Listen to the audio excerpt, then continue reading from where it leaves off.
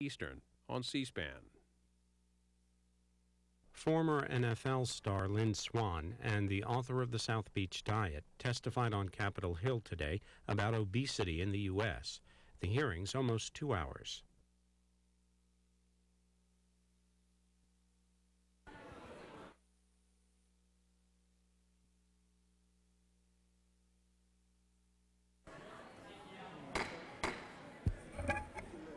All right, ready to come to order. I want to welcome everybody to today's hearing. Note the quorum is here. The hearing is on the federal government's role in fighting obesity in the United States. Today we'll examine the increasing threat obesity poses to all Americans, what government is going to do to help people lead healthier lives, and how the public can provide greater health leadership for the public. As obesity will soon pass smoking as the #1 avoidable cause of death among Americans, a re-examination of our national health policy is more than warranted. And Henry, it took us a long time to get together on a smoking bill and FDA regulation. Maybe we can work on an obesity bill once we get that through. The facts are, quite frankly, frightening. Obesity-related disease kills 400,000 Americans each year. Medical treatment of obesity and its more than 24 associated conditions costs nearly $100 billion annually, according to some estimates, with about half paid by taxpayers through Medicare and Medicaid. In 2001, obesity was a primary factor in 5 of the 6 leading causes of death among Americans: heart disease, cancer, stroke, chronic obstructive pulmonary disease, and diabetes. 1/3 of all Americans are considered obese. Another third are overweight, and the trend line is getting worse. Clearly, all Americans aren't eating wisely, they're not exercising enough, but that's too simple. The root causes of obesity are far too many in number to adequately address here today. We're a nation consumed by work, spending long hours behind desks, favoring fast food meals, and cramming in exercise when we're able, if at all. While heredity largely determines how a person burns calories and retains fat, a person's behavior unquestionably has a greater impact on weight gain. In the year 2000, women consumed 335 more calories per day than they ate in 1971. Men eat 168 more calories today than they did 30 years ago. At the same time, nearly half of all American adults report that they engage in no physical activity at all. During its meeting last week, the U.S. Dietary Guidelines Advisory Committee declared that most adults need 30 minutes of moderate physical activity nearly every day, and some require 60 minutes a day to avoid weight gain. Yet, while there may be consensus that all Americans should be more physically active and make better eating decisions, there are numerous and conflicting views on how to reach those goals. People are confused. Should they follow the same food pyramid we all learned in school a long time ago? Is the answer a low-carb or no-carb diet? How much daily exercise is enough to make a difference? Well, today's hearing will focus on how the government should and perhaps should not respond to the obesity epidemic. It's especially timely because several executive branch agencies and departments are reassessing their roles in the fight against obesity. For example, the Department of Health and Human Services and Department of Agriculture are working together on revisions to the federal dietary guidelines and its well-known visual aid, the food pyramid. The Food and Drug Administration's Obesity Working Group released a report entitled Calories Count to re-examine FDA's responsibilities for reducing obesity. Also, HHS is overseeing the President's Healthier USA initiative to emphasize the importance of physical activity, a nutritious diet, and making smart health choices. All of these programs are thoughtful and well-intentioned steps in the fight against obesity. But as officials at all levels of government contemplate what message to convey to an increasingly overweight U.S. population and how to convey it, the question we want to ask today are many and complex. What should government's role be in fighting obesity? If we agree the government should have a role in advocating healthy living, what should that role look like? To what degree should we act, and at what cost to our pocketbooks and quality of life? Some favor significantly enhancing federal regulation of food, diet, and consumer choice. Proposals ranging from the Twinkie tax to federally mandated labeling of restaurant menus begs a larger debate on the appropriate role of government in our lives. So the question becomes, how do we reconcile the need for government to participate in the campaign against obesity without implying that Americans should be able to make decisions about what to eat and drink on their own? To help answer these questions, we have two panels of distinguished witnesses from the fields of government, academia, science, and law. I look forward to our discussion today, and I again want to welcome our witnesses and their important testimony. I'd like to ask unanimous consent that the written statement of Marshall Manson, Vice President of Public Affairs for the Center for Individual Freedom, be submitted for the record. And with that objection so ordered, I would now yield to Mr. Waxman for an opening statement. Thank you, Mr. Chairman, for holding this hearing on obesity today. Obesity rates in the United States and abroad are rising at an alarming rate. And a key question is, what can the government do to fight this epidemic? Well, I believe the government's role is to create opportunities for individuals and communities to address obesity. Americans need to access meaningful nutritional information about foods and effective messages about how to maintain healthy weight. Communities need safe places to exercise, inviting places to walk, and recreational opportunities so that the young and old can be active. Ultimately, of course, the decisions are going to be up to the individuals and communities. But let's get as much information, correct information, to people as possible. That's why I was pleased to have been the author of the Nutrition Labeling and Education Act, which provides the ingredient labeling information on every food product that is available for sale. And it tells people about calories, carbohydrates, cholesterol, and other ingredients. Many public policies on obesity make a difference. For example, HHS established the STEPS Cooperative Agreement Program to fund community-based programs that have been effective in controlling chronic illnesses associated with obesity. There are other cases, however, where government, especially under this Bush administration, priorities seem to be promoting the interests of the food industry over the protection of the public health. And I want to set out some examples of that. On this food labeling bill that I authored, the Nutritional Labeling and Education Act, the law provided that claims couldn't be made on food products about protecting people against disease unless there was a clear scientific consensus. Well, FDA now has reinterpreted the law, and they decided that they're not going to enforce this legal requirement about a significant agreement, scientific agreement, before the companies can make the health claims about foods. And they're going to let the companies go out and make these claims because they now know that they won't be called to task by the FDA.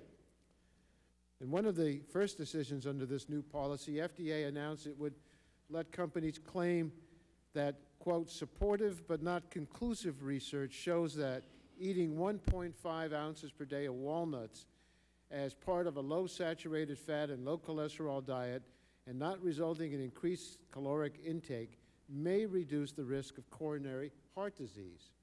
I don't know what that means. I don't know what that means. There may be experts here today who can understand what this message means in just one reading, but for the rest of us, it's quite complex. Maybe what they expect the bottom line to be is that people should think that eating walnuts may prevent heart disease. But that conclusion doesn't have scientific agreement behind it, and it may be wrong. Well, FDA found all the studies submitted to support the claim to be either irrelevant or of poor to moderate scientific quality, and FDA's independent reviewers agreed it is uncertain from the publicly available scientific evidence that increasing consumption of walnuts will reduce coronary heart disease. So these claims, this kind of claim for walnuts may help sell more walnuts.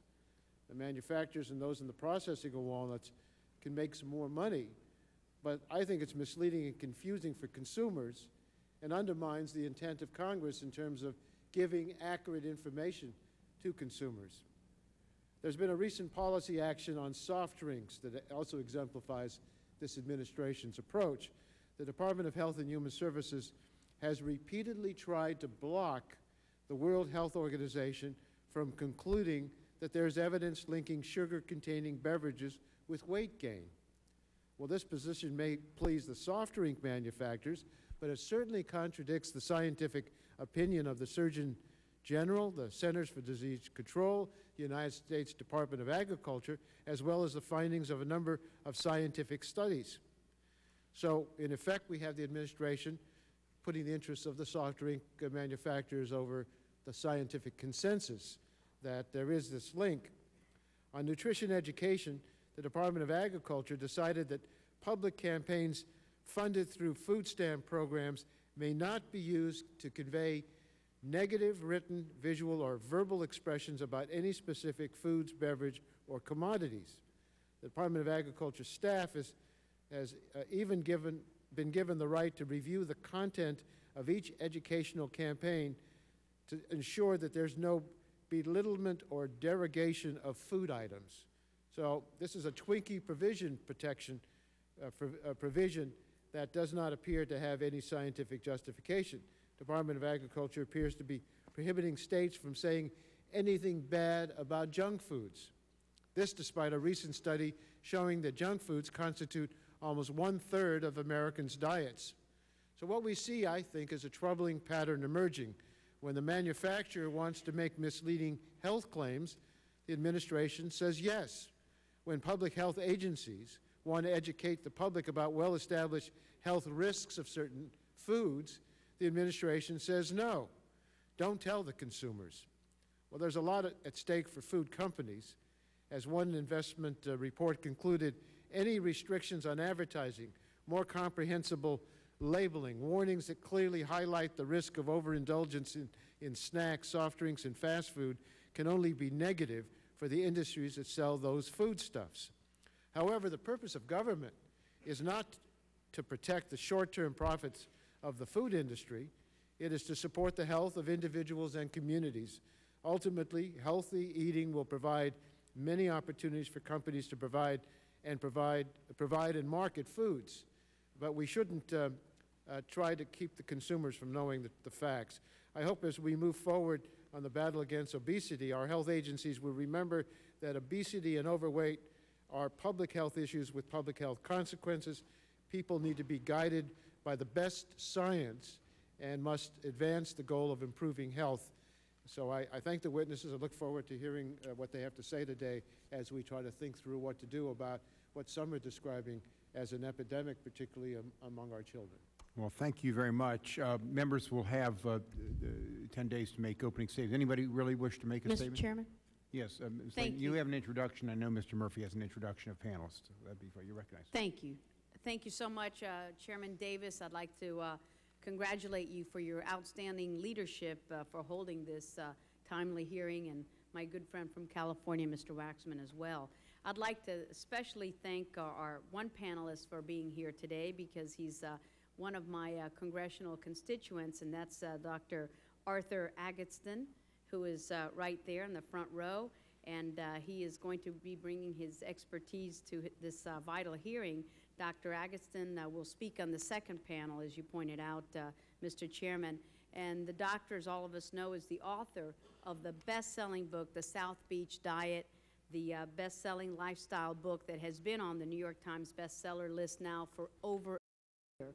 Dr. Agatston brings with him a wealth of experience providing the public with information about the connection between a good diet, safe weight loss, and disease prevention.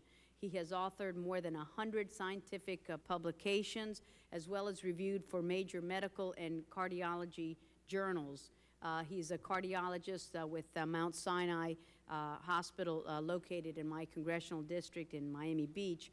And as you pointed out, Mr. Chairman, America's obesity problem has reached a critical level. Obesity rates have increased dramatically over the past 2 decades, and the National Center for Health Statistics estimated that 64% of American adults were considered overweight or obese in the years 1990 and 2000 when they did the study. And the physical and economic cost of obesity are astounding. Obesity, as you pointed out, Mr. Chairman, will surpass smoking as the leading avoidable cause of death among Americans. It has been linked to as cause to diseases such as cancer, heart disease, diabetes, stroke, and illnesses that account for over 2/3 of all deaths in the United States. And since obesity is caused by multiple large-scale factors, no one solution will adequately help Americans control their weight. Nevertheless, the federal government is currently re-examining many of our health and nutrition policies, and I commend your committee, Mr. Chairman, for examining these critical government initiatives. It's imperative to assess their impact on whether the federal government can or should do more, and I hope that we're going to continue to work together to eradicate this disease. And thank you again, Mr. Chairman, for inviting my congressional constituent, Dr. Arthur Agatston, to be a witness here today, who's joined by his wonderful powerhouse of a wife as well. Thank you very Mr. much. Chairman. Mr. Murphy.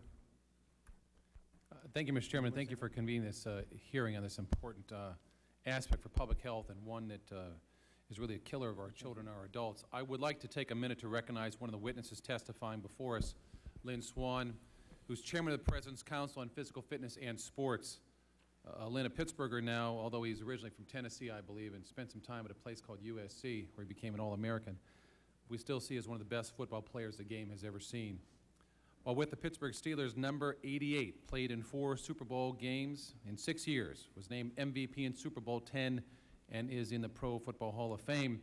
And their website says, and I quote, "He is blessed with gazelle-like speed, fluid movements, and a tremendous leaping ability," which caused him to become a regular wide receiver in his second year. But I digress. Gazelle, huh? Gazelle-like. All those years of ballet helped out. However, football is not Lynn's only passion. Lynn also has a heart for helping people reach personal milestones physically, mentally, and emotionally. In addition to promoting healthy living through the President's Council on Physical Fitness and Sports, Lynn has also been the national spokesman, is on the board of directors for the mentoring program Big Brothers, Big Sisters of America. Lynn brings a lot of experience to the table. I'm glad he's able to be with us today to discuss the concerns of obesity and its impact on health in America. And it is because of this broad range of concerns we recognize him as an All-American in every way. Thank you, Mr. Chairman. Thank you, Mr. Townsend. Thank you very much, Mr. Chairman. Let me also thank you first for having the hearing, and also to thank the witnesses for coming. We're here at a very crucial point in the stability of our country's health and well-being.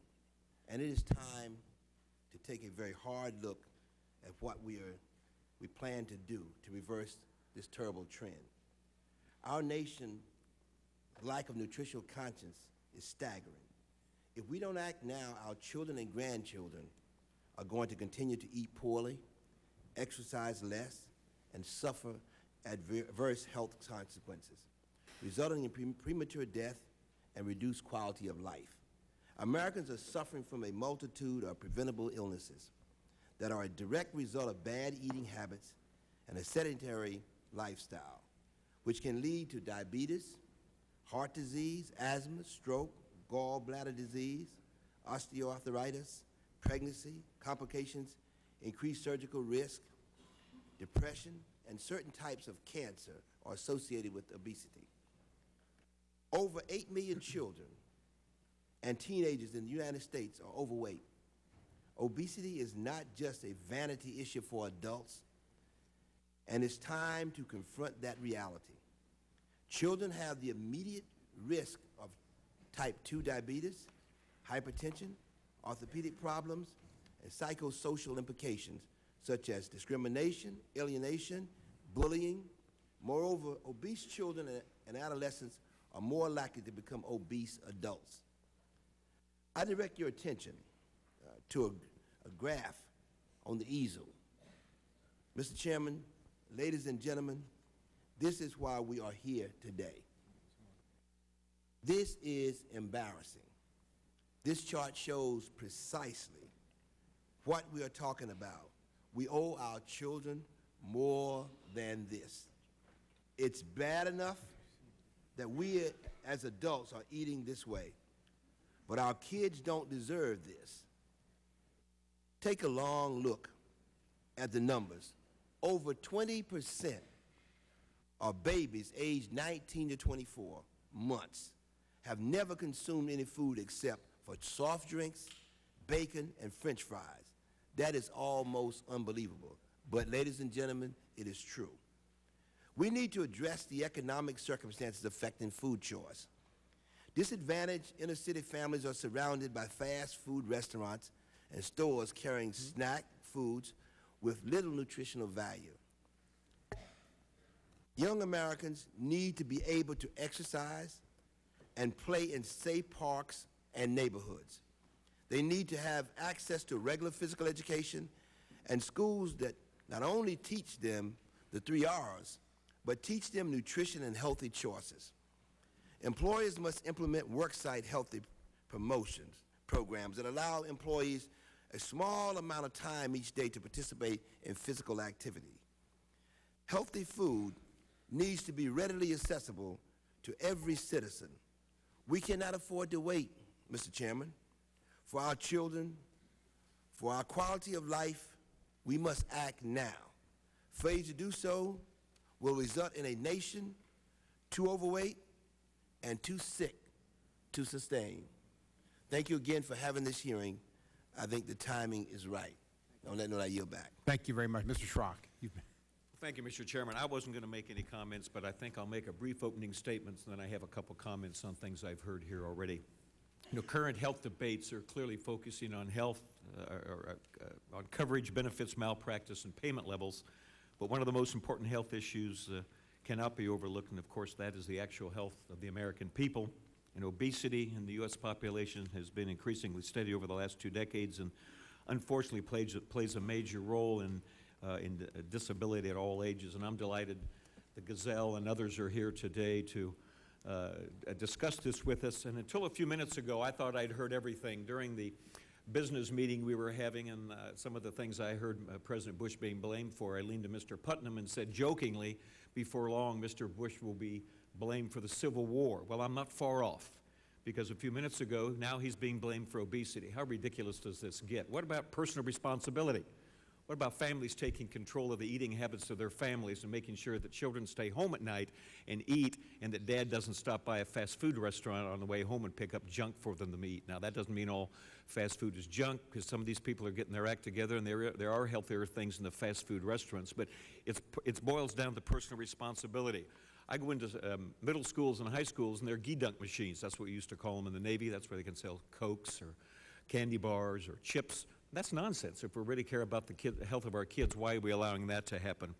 And frankly, family oversight, I think, has to factor into this very well. My family, my son, my wife, and I each have one of the South Beach. We live in Virginia Beach, so we each have a South Beach book that we've been using. Yeah, I knew you'd like that. And it does work, and that's what it's going to take. Well, South Beach means South Virginia Beach, where we're from. South Virginia Beach, that's right. That's what I thought it meant when I bought it. So, and let me tell you something that really baffles me around here. There are a lot of young people that work on a lot of staffs around here, and I think the thing that upsets me more than anything else, I see some overweight young staffers in their 20s carrying globs of food from the restaurants around here, and they get on an elevator to go down 1 floor so they can go to their offices and eat it. That's nonsense. We ought to lock the elevators up and make these folks walk up and down the steps, walk and do what they're supposed to do. I know there are some members who have cars taken from their offices to the Capitol to vote. Let them walk. It's all about personal responsibility, and it's good that we're having this hearing, but when government gets involved, it's going to get screwed up. And frankly, I think government ought to keep their hands out of this and make it the responsibility of the people who are eating the food, and if they're kids, their children. This chart that was just handed to us, this is outrageous when you think about kids at this age eating, you know, bacon, hot dogs, and sausage. It's no wonder we have this problem. So frankly, it's about personal responsibility, and I'm very anxious to hear what the witnesses say today, and maybe what they say here today can help the American people get their act together with their diet, not government. Thank you. I'll yield back. Well, Mr. thank you. We got a great panel here. We have Dr. Lester Crawford, the Commissioner of the Food and Drug Administration, Mr. Lynn Swan, who's already been introduced by Mr. Murphy, the Chairman of the President's Council on Physical Fitness and Sports, Dr. Eric Henches, the Executive Director of the U.S. Department of Agriculture's Center for Nutrition Policy and Promotion. They're going to provide the committee with an overview of the federal government's initiatives to combat obesity and promote healthy living. Additionally, these witnesses will offer an update on the process to revise and modernize the federal dietary guidelines and food guide pyramid. It's a policy of the committee. We swear you in before you testify. If you'd rise with me and raise your right hand. Self may swear the testimony you're about to give to be the truth, the whole truth, and nothing but the truth. Thank you very much. We have a light in front of you. We try to keep, as you see, it hasn't, members have gone on, so we want you to say what you have to say. We are just very delighted to have you here today. Dr. Crawford, I'll start with you and we'll move straight down. Thank you very much. By the way, the light in front of you, when it turns orange, it means 4 minutes are up. You have a minute, and the red is 5 minutes. And you move to summary after that, but we won't hold you strictly accountable. Thank you. You need to push your button. There. Thank you very much for having us here. I'm delighted to be with Dr. Hinches and also Mr. Swan, my colleague. As you know, obesity and weight management has for some time been one of the top public health stories in the media. This hearing is extremely timely in providing a forum to raise awareness not only of the problem, but also of the many initiatives of the federal government to address this epidemic. Today, I will cover the Department of Health and Human Services initiatives and programs designed to assist Americans with maintaining a healthy weight. Obesity has risen at an epidemic rate during the past 20 years. Nearly 2/3 of adults in the United States are overweight, and 31% are obese, according to the Centers for Disease Control and Prevention. The prevalence of overweight and obesity varies by gender, age, socioeconomic status, race, and ethnicity. Overweight and obesity are associated with increased morbidity and mortality. Approximately 400,000 adult deaths in the U.S. each year are attributable to unhealthy dietary habits coupled with physical inactivity. Government's role in combating the obesity epidemic, I think, is as follows. Eating a healthy diet and increasing physical activity reduces weight, which is shown to reduce the risk for many chronic diseases. Often small changes, such as physical activity for 30 minutes a day or consuming 100 fewer calories a day, can result in large health benefits. However, individuals must have the right information to make healthy lifestyle choices. In June 2002, President Bush launched the Healthier U.S. initiatives designed to help Americans, especially children, live longer, better, and healthier lives. HHS Secretary Tommy Thompson built on President Bush's Healthier U.S. initiative to create the Steps to a Healthier U.S. program, which provides the overall framework for HHS initiatives addressing obesity and overweight. These initiatives target a variety of populations and include programs in education, communication, and outreach, intervention, diet and nutrition, physical activity, and fitness, disease surveillance, research, clinical preventive services and therapeutics, and policy and web-based tools. Two major initiatives that I would like to highlight today are the FDA's Obesity Working Group and NIH's development of an obesity research strategic plan. In August 2003, we at FDA established an obesity working group to determine how the agency could address this problem. In March 2004, the FDA released its comprehensive report to combat obesity with a focus on the message, calories count. The agency's proposals are based on the scientific fact that weight control is mainly a function of the balance between calories consumed and calories expended.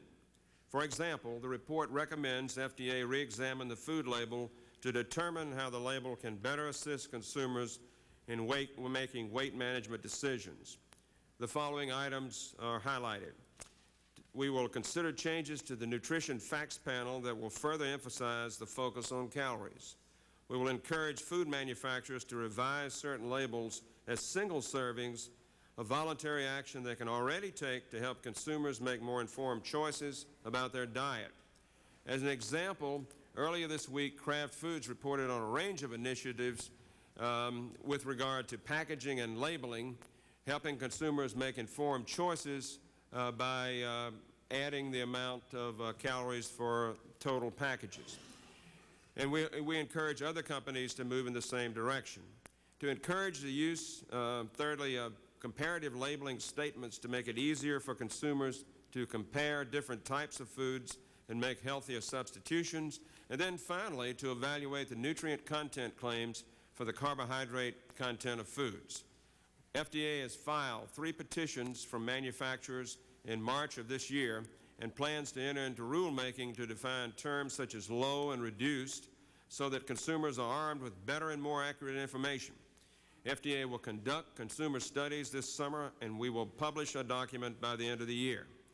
Other major recommendations from this working group include initiating a calories count education program, encouraging restaurants to provide nutrition information to consumers. I'd like to express appreciation to the work of the National Restaurant Association and those restaurants that have acted to provide this information at this point. Strengthening enforcement activities to ensure the accuracy of the information in the nutrition facts panel is another item. Revising FDA's 1996 draft guidance for the clinical evaluation of weight control drugs. and increasing collaboration on obesity research. With regard to research, the second major initiative I would like to mention is the NIH Obesity Research Task Force. As the problems of overweight and obesity have grown, the need for new action and research has become more evident. In response, NIH assembled a task force to identify areas for new research across its institutes, and in March of this year, the agency released the draft of its strategic plan. That plan does the following things. Research will be stimulated towards preventing and treating obesity through lifestyle modification, preventing and treating obesity through pharmacologic, surgical, and other medical approaches, breaking the link between obesity and its associated health conditions, and cross-cutting topics such as decreasing health disparities, encouraging technology, fostering of interdisciplinary research teams, investigative training, translational research, and education outreach. The last area I'd like to mention is that HHS's efforts to work with the international community are continuing. The World Health Organization Global Strategy on Diet, Physical Activity, and Health holds much promise in the fight against the global epidemic of overweight, and we support that. Mr. Chairman, these are my remarks, and I appreciate the time very much. Thank you very much. Mr. Swan, thank you for being with us. Mr. Chairman, thank you very much. Mr. Chairman, thank you very much for having me here. I would be remiss if I didn't first pay my respects to Ms. Blackburn from Tennessee. As I was born in Alcoa, Tennessee, the first organized sports team I played on was a Little League baseball team in Alcoa. And also to Mr. Waxman, having grown up in California. The first football team I ever played on was a team called the Peninsula Jets, and then next year the San Bruno Rams as I was growing up there, and of course graduating from and playing football for the University of Southern California. Before, as Mr. Murphy said, I went to Pennsylvania and there played for the Steelers for 9 years and having some success. Obviously, if you lived anywhere where a member of this committee did not... Well, I should apologize to all members of the community that I defeated their teams, as it was not intentional. It was a paid job, and as a professional, I had to do my duty. I would like to say that throughout my life, there have always been opportunities for physical activity, to be a member of a team, to participate, to be out, to walk 8 blocks to a park and play until the lights went out, to walk to school, or to ride my bike to school. As we canvass our nation today, we see there are fewer and fewer opportunities for children to participate. Yes, the better athletes have a chance to be on the varsity football team and basketball team and baseball team. But my oldest brother, who's a dentist, who is 5'6" and about 135 pounds, kids do not have the opportunity to do as he did when he was in high school, which is play on the B or the C basketball team for those who weren't the biggest and the tallest and the most talented, but still provided an opportunity for them to participate and play and to learn from sports and gain the benefits. We have seen and we've heard all the information about obesity rising in our nation. We also have probably looked at the numbers, where they're going to head to in the next 10 years. And the numbers are just ugly. They are preventable. The key word when we look at obesity and obesity-related illnesses and diseases is preventable. And they're preventable through activity, through more physical activity. And we have to now make physical activity a priority. It is not an elective in our lives. If we're going to establish the well-being of a nation, we have to establish physical activity as a priority. As well as our intellectual and spiritual well-being, we have to make sure there's a higher level of physical activity so that we can grow, focus, concentrate, and have the endurance to do the jobs that we need to do. Obesity has come not because people are lazy, but because, for many reasons, it's our own innovation and advances in technology and growth. The internet, robotics. We don't need that large labor force. Parents are concerned about their children's safety, so they walk them to school, or they drive them to school more likely, or the kids don't ride their bicycle. There are ways around this. There are community organizations that have gotten grants that will get their kids together and create safe walking paths for them to get to school, or riding paths for them to ride their bicycles to school. That labor force that we no longer need is going to have to step up in terms of their own individual choices and how they lead a very physical, active life. The food, the balance is very important. It's all a balance. It's not just about physical activity, it's about the caloric intake. I did a study, or I did an interview with a nutritionist at Virginia Tech, and she's a nutritionist for the football team at Virginia Tech. So I asked her, how many calories a day do the offensive and defensive linemen eat during a football year to be physically capable of getting the job done? The bigger guys on the team are eating 6,000 calories a day. That's a huge amount of food. But look at the activity level of these young men. 1 hour a day of weightlifting, a 3-hour football practice, walking back and forth across campus to get to classes. It is unbelievable. There is a balance there. If you are only exercising up to a point or getting the kind of activity where you're burning up 2,000 calories a day, anything over that means you're going to increase your weight. It's an individual responsibility to understand this. And if Secretary Page doesn't mind if I stick my toe a little bit in his water, if we want our children to understand the proper way to eat, the proper way to exercise, then we have to have better education on the physical fitness side, and that does mean physical education. If we're not going to have it in the schools, then it's absolutely the priority of our parents, of adults, to set the better example. Yes, our children learn in school, but our children learn by example first. And if the adults aren't taking their kids out for physical activity, then who is? If we don't set a better example, then we're all going to lose in the end. I carry with me a medallion that was given to me by the Surgeon General of the Air Force. And on the back of it, it says, "Execution is the chariot of genius." It was written by William Blake. We understand what we have to do. Now it's time to execute a plan. And the plan is simply just to get active. You don't need the best or the most perfect plan. You just need to get going. And I would ask that all of you, whenever you go home to your states, from your districts, whenever you're making a speech, as a bipartisan issue, if you would recommend to your constituency, to your followers, to get out and start exercising, every speech you make will go a long way towards getting America a little healthier, a little stronger, and much more active. Thank you. Thank you very much. Dr. Hinches. Thank you, Mr. Chairman.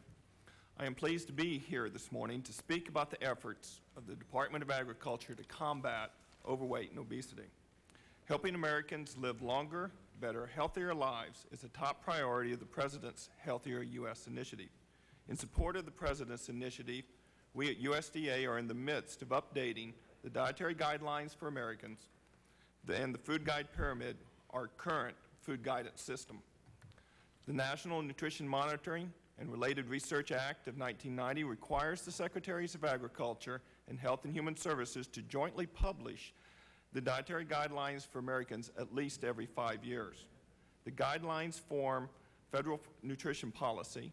They set standards for nutrition assistance programs. They guide nutrition education programs and provide dietary advice for consumers.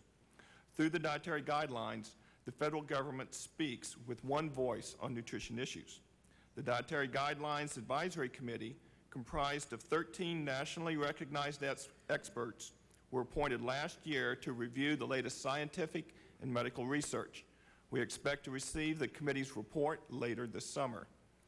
From this report, USDA and Department of Health and Human Services will publish the 6th edition of the Dietary Guidelines for Americans. The newly revised guidelines will be released in early 2005. On a separate but parallel track, we are in the middle of updating the Food Guide Pyramid. The Food Guide Pyramid was created as a teaching tool to assist the public in interpreting the dietary guidelines in eating a healthful diet. We placed a notice in the Federal Register last year asking the public for comment on the technical underpinnings of the Food Guide Pyramid. Use of the Federal Register system opened the process up to the public for the first time. USDA received widespread support for its scientific base of these revisions. The comments supported using calorie levels for sedentary individuals as the basis for assessing nutrition adequacy, using RDAs and other standards from the National Academy of Sciences dietary reference intake reports as the nutritional goals, using common household measures such as cups and ounces rather than servings, and emphasizing increased intake in unsaturated fats and oils, whole grains, legumes, and dark green vegetables. A second Federal Register notice will be published this summer to obtain public comment on the graphic image and the education messages for the new food guidance system. The last and most critical stage of the revision process is implementation. That is, the plan to inform and educate Americans. Research tells us that people recognize the pyramid image but don't follow it. That is why we are so committed to full implementation and exploring new and effective ways to reach the public. USDA's Food and Nutrition Service also plays a critical role in promoting healthy diets and lifestyles for the Federal Nutrition Assistance Program participants. These programs touch the lives of 1 in 5 people in the United States each year. They represent a prime opportunity to help low-income people change their eating and physical activity practices to achieve a healthy weight. Mr. Chairman, I would ask the committee to refer to my prepared remarks for a list of examples of how the Food and Nutrition Consumer Service mission area is supporting the President's Healthier U.S. initiatives by promoting healthy eating and physical activity throughout our nutrition assistance programs. In conclusion, Mr. Chairman, we appreciate the committee's interest in nutrition and its critical role in overall healthy lifestyle. Government has an essential role in helping Americans adopt a healthy lifestyle. That includes eating a nutritious diet, being physically active, and achieving and maintaining a healthy weight. We know the government alone cannot reverse the growing trend in obesity. Meeting this challenge requires partnerships. These partners include policymakers at federal, state, and local level, industry, health and advocacy organizations, schools, the media, and of course the American public. USDA is fully committed to doing all it can to address this issue. I want to thank the committee for the opportunity to share our efforts with you. Well, thank you all very much. I could ask you 2 hours of questions. I've got 5 minutes, and I just want to do a few. First of all, we're updating the food guide pyramid. Is there any evidence that what we've been told the last 40 years may not have been exactly the right pyramid for a generation of kids that have turned out to be obese? Mr. Chairman, I believe that the science behind the food guide pyramid is based upon authoritative consensus science, such as the National Academy of Science reports, upon the recommended dietary allowances. Do the consensuses change over time, though? It is evolutionary. If we look at the last 60 years, there is new data. And one of the reasons for our current revision is because the National Academy of Science has just gone through a major revision of the dietary reference intakes. So we need to come up to stay in touch with where the science is bringing us. I mean, this has got to be lobbied heavily behind the scenes. I mean, you talk about interest groups up here on Capitol. You talk about the sugar lobby and the milk producers, Mr. Waxman. These are well-funded groups. You know, how you put that food pyramid together can be devastating to their bottom line. Are you listening to those groups? Are they getting any influence in this, or are you just going strictly scientific consensus? It is scientific, but we take Undersecretary Boss has definitely set an open-door policy for anybody coming in, whether it's American Dietetics Association or a commodity group or Institute of Food Technologists, all of them coming in. But indeed, if you look at the basis for the Dietary Guidelines Advisory Committee and that federal policy, everything that comes out in the revision of a food guide pyramid will be in total harmony with the nutrition policy. Lynn, let me ask you, you've stayed in shape after your playing days. You look in pretty good shape. The exercise, obviously a critical component, but you can't exercise your way out of obesity if you continue to gorge. Is that, I mean, what's your analysis of that, and how do you stay in shape, and what do you counsel others to do? Well, what I do is I monitor how I eat, when I eat, and I also try and get exercise on a regular basis. I mean, that's really an important factor. You have meetings scheduled here. We all schedule the things that are important to us, and we say we don't have time for exercise. That's because we don't schedule it. If you're not exercising, you're not considering it important enough to do it. It's not an elective. For me, it's not an elective, not because I want to be a professional athlete. That's not what it's about. I exercise more now than I ever did before. It's because I want to have a good quality of life. If I reach the age of 80 or 90 years of age, I want those years to be good years. I don't want them to be feeble. I don't want to be frail. I want to fall down and have it to be the cause of my death because I'm physically not capable. So that's what I do. We have a website, thepresidentschallenge.org. It is set up and designed to give people tools to be physically active, to motivate them, to incent them to have some kind of workout program. And it's a non-competitive program. because we have to be mindful of the kids who are not athletic and who don't have the abilities to run and jump and do all those things. There are over 100 different forms of physical activity on this list where you can get points towards presidential awards. And so we encourage people to go there. And it's at that site in fitness.gov. You can get a tremendous amount of information. Then you can act on it. But it's got to be in harmony. There's got to be a level of activity and a level of nutrition that goes along with it. Keep in mind, I have friends, and we all have friends who probably eat extremely well or might be vegans or vegetarians. If you eat 10 times the amount of food you should eat, and it's all good for you, then you've consumed a bad quantity of food, and it's going to have adverse effects. So you've got to be mindful of the quantity and the quality and making good individual decisions. I think there's universal agreement in the testimony of the three of you that childhood is really the best chance to slow the obesity epidemic through food, but also through exercise. Lynn, what are you seeing in the school systems? Are they promoting physical fitness, or do you see mixed results around the country? Any thoughts on that? Well, we see very mixed results around the country. And before taking this job, I had an opportunity to talk to Governor Schwarzenegger of California about his role. And he spent part of his term when he was chairman of the President's Council on Physical Fitness and Sports trying to reach out to every governor in America to put physical education in the schools. When he started, there was one state, Illinois, that mandated physical education as a part of their educational program. Today, there is only one state in the nation that mandates physical education as a part of the basic curriculum. It is the state of Illinois. It is not California, it's not Pennsylvania, it's not Florida, it's not Texas, it's just Illinois.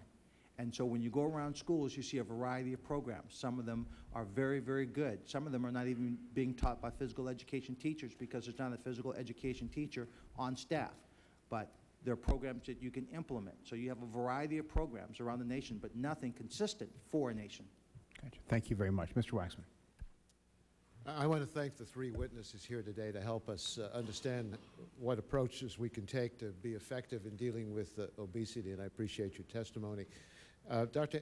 Hentges, let me start with you. Nutritional education through that food stamp program is an important way to reach a lot of people. And there have been new guidelines by USDA saying that funds, quote, may not be used to convey negative written, visual, or verbal expression about any specific foods, beverages, or commodities, end quote. And then it also provides under this guidance that the USDA staff has the right to review educational campaigns to make sure there's no belittlement or derogation of such items. Can you explain whether there is any scientific evidence justifying what might be called this, justifying this provision? I'm not real familiar with the issue, but I know specifically that one. I know that in the revisions in the current activities on the food stamp nutrition education program, they are trying to focus more sharply on these current issues. And I know that within the review of education materials that are used throughout the government for communication, there is a cross-agency committee that looks for this speaking with one voice and making sure that we are unified in sticking with the nutrition policy. Well, let me ask you this. Would you be willing to share with this committee a full explanation of how this provision was developed, including all correspondence with the food industry, all examples of state educational programs that were rejected by USDA staff? I'd be very glad to provide written comments back to this on the on what has occurred in this issue. Well, we want written comments, also your documents and letters as it was developed. And I think that would be helpful for us to understand it further. There's another issue as well that I want to ask you about. There's a framework for nutrition education that was published May 2004, requiring educational efforts be narrowly targeted at food stamp recipients, and it appears to prohibit states from using the funds as part of a broad social marketing campaign designed to change the eating patterns of the entire community. I'd like to find out what evidence justifies this approach, and perhaps you can also submit to us all the information how that was developed. Okay. I am vaguely familiar again with this, and I know that from a regulatory standpoint that there are restrictions on using these funds with the participants, but where there is an overlap of public service or community announcement aimed at the food assistant participants, there is a broader range of reach to the community. And I will again provide you the specifics on that. Well, what I'm concerned about is what evidence would justify this kind of restriction, because it would seem that if an obesity is a public health program, we wouldn't want to say you can only talk about the obesity issues to the food stamp recipients if a state wanted to go broader than that and talk about all kids, not just the kids on food stamps. You would agree with that? Yes, and I would say that our programs at the Center for Nutrition Policy and Promotion are aimed at the general public, and we work with the Food Nutrition Service then for their specific programs and what they're allowed to do with the recipients of food assistance. On the restrictions about belittling food, I find it troubling because, for example, you might say to eat an apple a day is a good, healthy thing to do, but you'd be prohibited from saying don't eat more junk food. Isn't that correct? Because that might be belittling junk food? I will have to get back to you on exactly what those regulations are. Okay. Dr. Crawford, I mentioned in my opening comments about the false and misleading information that I think may be made available to the consumers inappropriately under the NLEA. I'd like to know how the FDA could say they're not going to enforce the law on information that doesn't have a scientific consensus behind it, and how FDA would allow scientists, even when there's an extremely low level of comfort about the claim, to be permitted to go ahead and make these claims. Are you familiar with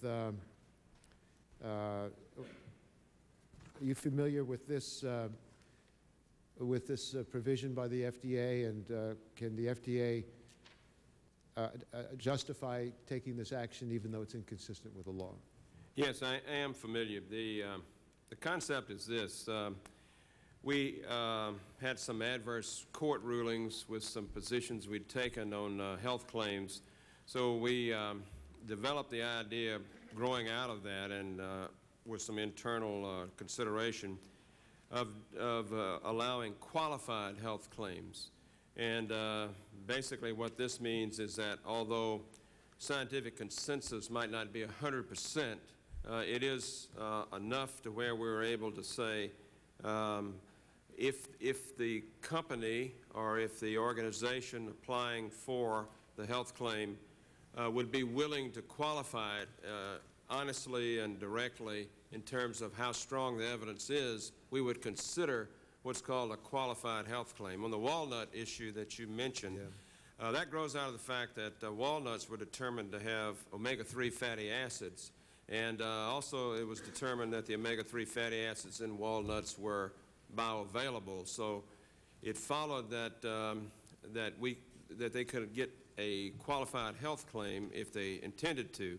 And there was also some talk earlier, I'm not sure it was you, but someone about what does this do for competition. And actually, when a qualified health claim is granted, any company that produces, sells, markets walnuts in this case may use it. It's not well, it allows more than one manufacturer to make claims that are qualified, but in reality could be scientifically inaccurate, maybe even misleading. And when the law says prescriptively that you ought to have a scientific consensus before you could go out and make these kinds of claims, this seems to me the FDA rewriting the law, and I think I think one of the dangers is it turns out to be a Tower of Babel of misleading information, and the public is going to doubt the credibility of any of these labels, especially if it's an FDA label, because they'll know that it's not based on good science. And qualified answers may not be based on good science, and it may not represent what Congress spoke to, which is that there really is a scientific consensus before these kinds of claims can be made. It's obviously in the advantage of the manufacturer to make claims that are misleading, and we don't want that to happen. We didn't want that to happen when we passed the law. I'm afraid the FDA policy undermines that provision. So I want to register that. If I could follow up. Sure. We don't think it undermines the policy. What we find is that there rarely is 100% scientific consensus. So the question is whether you allow any exposition of what the health advantages of a food might be, and in a way that is qualified so that it's honest and is not misleading, and that's what we're attempting to do. Thank you very much. Mr. Shays. Mr. Chairman, I thank you for conducting this hearing, and I would like to put on the record that Mr. Ossie would tempt us to take some of the snacks that he has stacked up at his desk, and I had a Heath Bar Crunch and one Oreo cookie, but turned down a lot of other things. I would like to ask each of you whether you think there is logic to companies being sued because they offer a menu that people don't eat in moderation, blaming the companies instead of their own children or their own oversight of their own children and so on. I'd like you to speak to that issue. I do not think there's logic, and I think what we have to do is inculcate individual responsibility.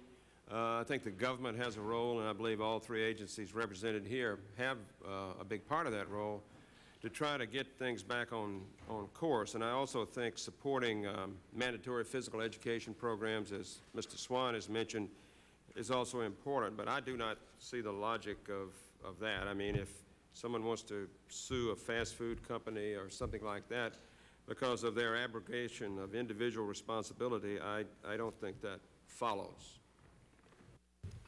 I would simply state that I agree. You know, we have to make sure that people are educated to make good individual choices and decisions. I think that all of us who are sitting in this room have the foods that we would put in the junk food category that we like to eat, we enjoy.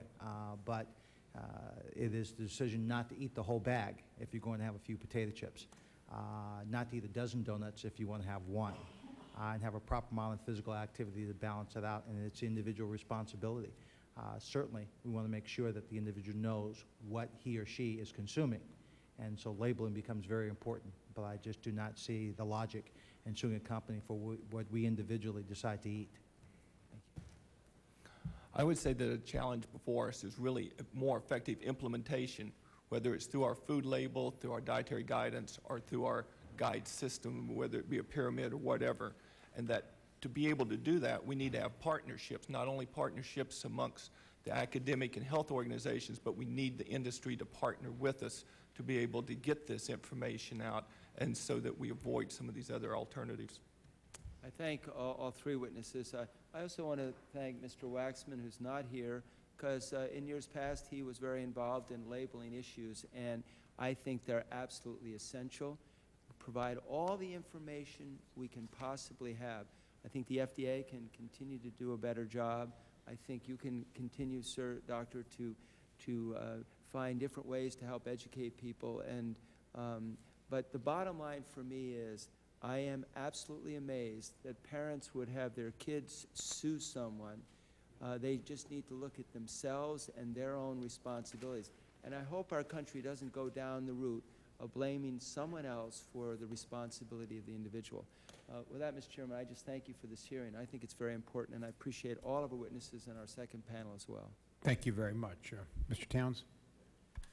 Thank you very much, Mr. Chairman. And again, let me thank you for holding this hearing. I think this is a very important hearing.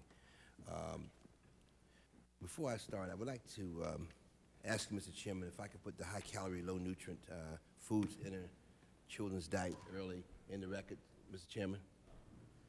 Mr. Chairman, I'd like to place this in the record. Well, without objection, it'll be pushed in the record at this point. Thank you.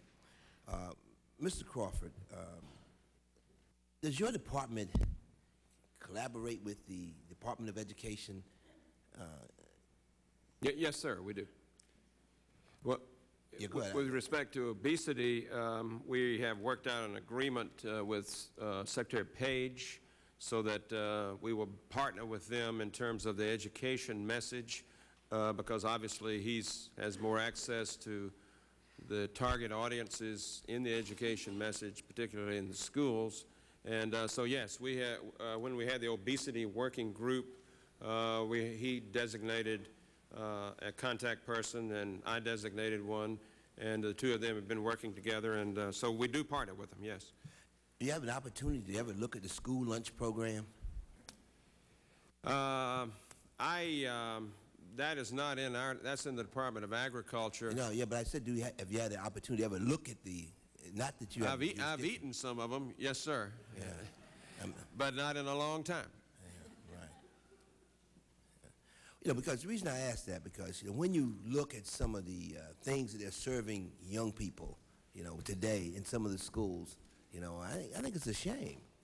And nobody's saying anything. That's the reason why I raised this issue. I know it's not directly in your jurisdiction, but I think that when it comes to guidelines and getting information out, it seemed to me that that you would sort of convey, you know, to the department, and of course, and we will also raise this issue with the Department of Agriculture as well. But I think that is the basis. If you start then in the kindergarten and first grade serving these kind of things to kids, and they think it's okay, because after all, the school is doing it.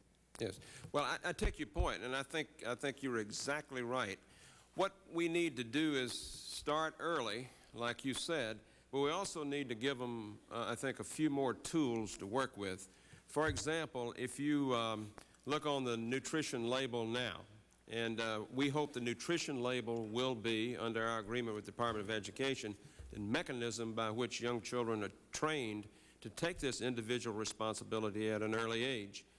But on the label now, it says what an item's calorie content is, but it doesn't relate that to the amount of calories you're allowed to consume in one day on average and maintain your weight. So we're moving towards having on the label, if you drink a milkshake that is 1,000 calories, for example, it now will say in bigger letters that it is 1,000 calories in the future, but it also will say you have just now eaten 50% of what you can eat today and maintain your weight and not increase weight. And we think these, you could say it's a simple message, but the science of it is elegant, really. And I think we can use that as a means to educate students. I remember in my own case, when I was consuming those school lunch programs, we had mandatory in the state that I grew up what was called a health book in the 3rd grade. And in the 3rd grade, we were taught the basic food groups. We were taught about calorie-dense foods. We were taught about junk foods. And I think it did instill individual responsibility, but we didn't have many tools in those days. We didn't have a nutrition label. It's up to us at FDA and the rest of the government to make it work, and also to make it work for all of the people in America, including the children. Well, thank you very much. You want to add something on that? Regarding the school lunch program? Yes, please, yeah. Indeed, by statute, it is required that... Turn on your microphone. By statute, it is required that the school lunch programs do comply with the dietary guidelines and other criteria set by the Secretary. And those include that the school lunch program not be more than 30% of calories from fat, not more than 10% of calories from saturated fat, that they meet the RDAs, a third of the RDAs for protein, calcium, iron, vitamin A, and vitamin C. I think part of the issue here is that as a local decision, schools can decide to include competitive foods. But when a child gets a school lunch program meal, it does comply with the dietary guidelines and established.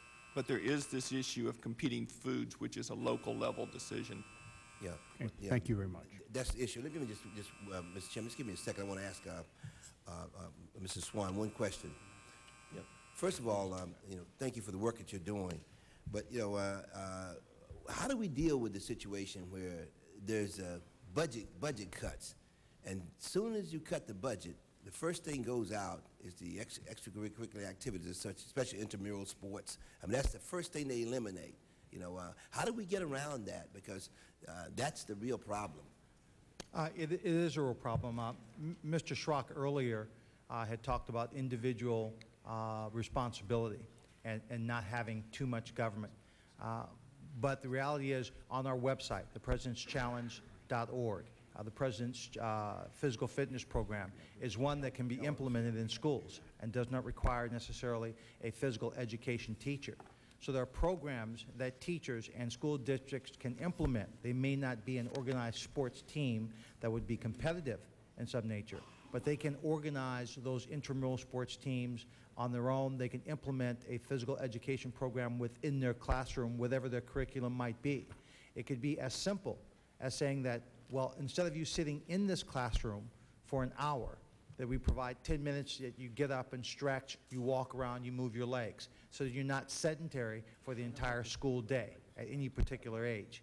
So I agree with you that when money is tight, the sports programs, the physical education programs, or even the art and music programs are the first to go because they're not mandated by a particular state's educational program. But there are other ways to get that exercise in, and we have to seek those other ways because, again, it should not be an elective. It should be a priority in our lives. Thank you. We have other members want to ask questions, but we have a vote on, and in addition to that, one of our witnesses on the next panel has to catch a helicopter down. I want to get his testimony in before he has to go. So what I'd like to do is call Dr. Stuart Traeger up from the Atkins Institute and swear you in now. And Dr. Traeger, if you could give your testimony now. Mr. Chairman, while the doctor's coming up, could we just go ahead? There's something in California that it's just for 31 and a half years, this issue in California has existed, and we have in front of us a witness today who can finally put to rest the truth about what happened on December 23rd, 1972, when the Oakland Raiders were robbed in Pittsburgh. Well, you have him under oath. This is your shot. I understand I'll get you to do that real quick. That's exactly my point. And before I get an answer to that, I also want to examine this. This witness went to USC, and there were a number of occasions in the early 70s when his college team came to University of California and attempted, I say, to defeat the Cal Bears. And I just want to get on the record some answers to some questions, if I could, Mr. Chairman. All right, quickly. Okay. Well, Swanee? As quickly as possible, we made Well, let me ask the question first.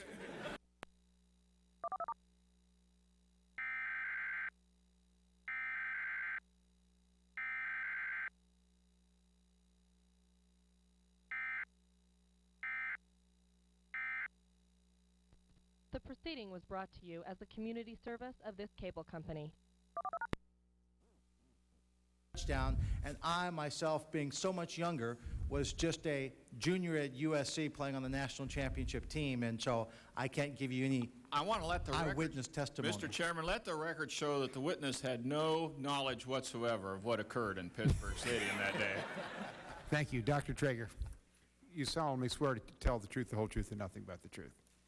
Thank you very much, and thank you for being with us. And this is important testimony. He is keynoting that obesity where I think Mr. Swan, you and Dr. Crawford are going a little, or Mr. Hinches are going later, but he's going to keynote, so he has to catch a helicopter ride down there.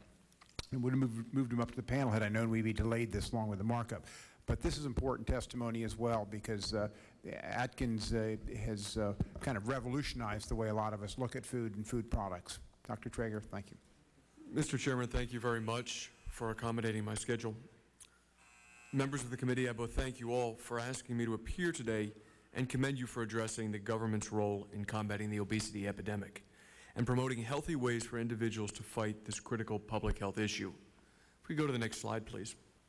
By way of an introduction, my name is Stuart Traeger. I'm Medical Director of Atkins Nutritionals. I, too, am an avid Atkins adherent, following this approach for the last 4 years of my life. I practice orthopedic surgery, and I'm an 8-time Ironman finisher. Sitting next to our panel today, it's tough to get much out of that Ironman finisher. However, at the time, it seems pretty difficult. Taken together, this rather unique combination of experiences has given me great insight into the challenges presented to those fighting to maintain healthy weight, to those living with the medical complications of obesity, and to those frustrated by their own inability to achieve weight loss through exercise.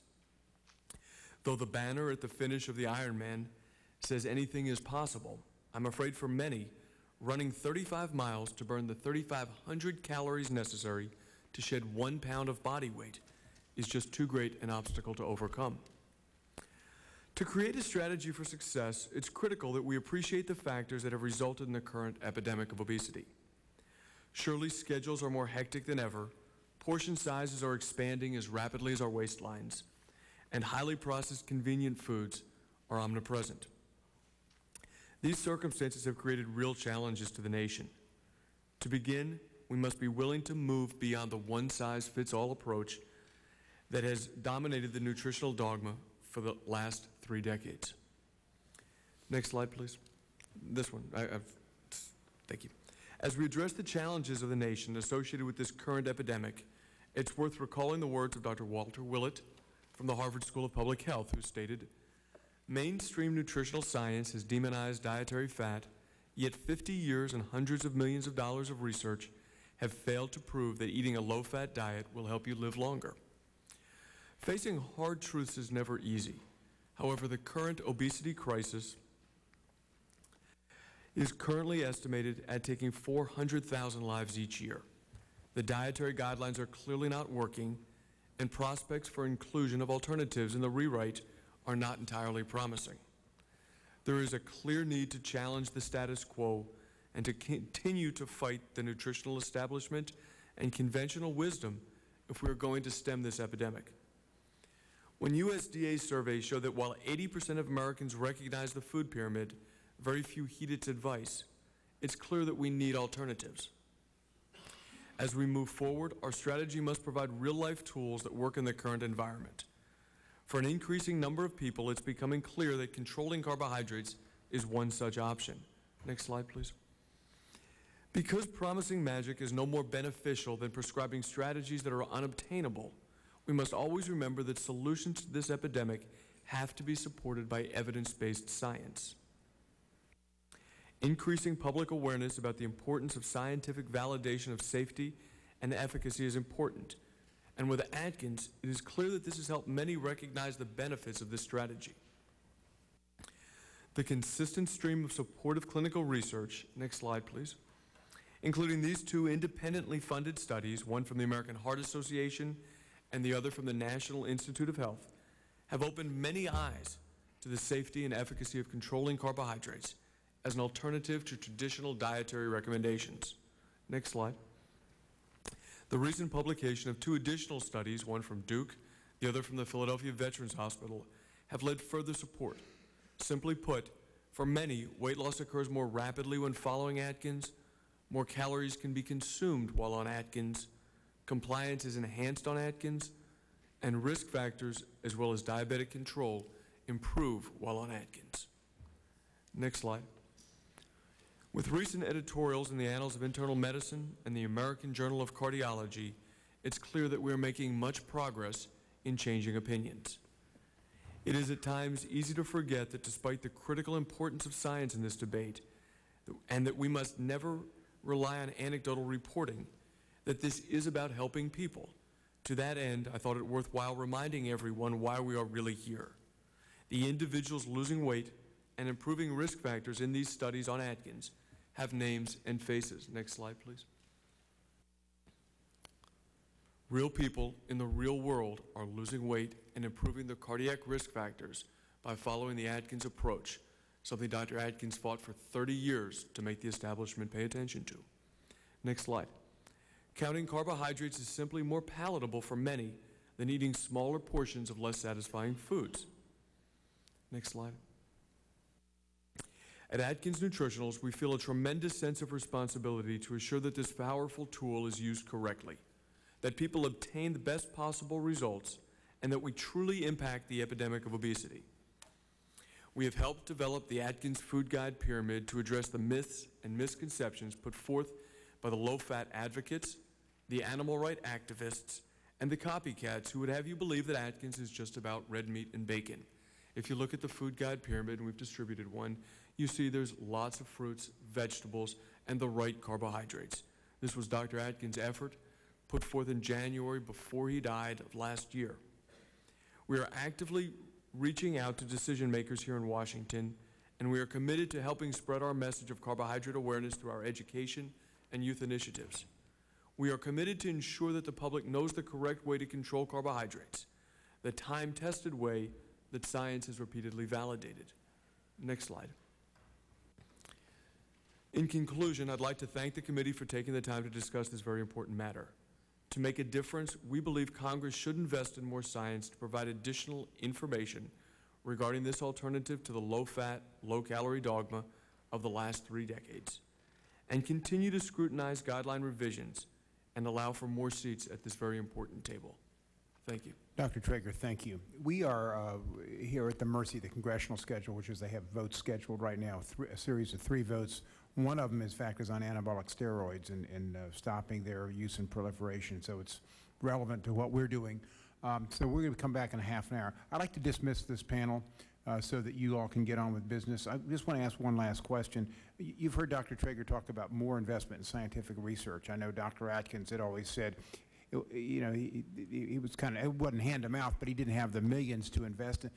Is that a good idea? And from an agriculture point of view and FDA, are we putting enough, or could you use more resources if Congress provided them?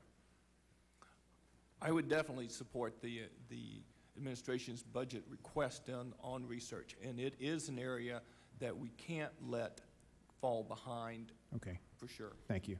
Mr. Chairman, there are tens of millions of people who are choosing this controlled carbohydrate approach and are following the Atkins strategy. You see it everywhere you go. The marketplace will overwhelm government if government doesn't react. And what we're looking for is more research dollars so that this can be studied, so that we can have the long-term studies. Because we know that it works, we now need to add the science to it to help these people, to make sure the message is clear so they get the information to do it correctly. Thank you. Thank you. Yeah, I agree that we do need the kind of targeted research that this new roadmap that the National Institutes of Health has put together because of the funding that Congress has been able to provide them. And we need targeted basic research to know some of these things. Like, why does obesity do what it does? We still don't really know that. Well, thank you. And I know Mr. Swan would say more research is fine, but don't cut out the PE programs. Is that, I hear your testimony. This has been great. I wish, as I said, I wish we could go on all day. I could go 2 hours just with my own questions. I know Mr. Ossie's got his major question out of the way for this, but we'll come back to the next panel. I have more, Mr. Chairman. If you're going to excuse this panel, I'm bailing. Thank you all very much, and we'll recess for half an hour and come back with the next panel. Very good. You're an excellent spokesman. I hope I can do as well in the future. I'm so sorry. The members had so many more questions, but the chairman just didn't think it was fair to keep you guys here any longer. We definitely Thank you. You've been very kind. This business meeting was very unexpected. Yeah. There were more amendments added this morning. I know you couldn't control that. Thank you so much indeed. See you later. Thank you for I didn't understand what was going on.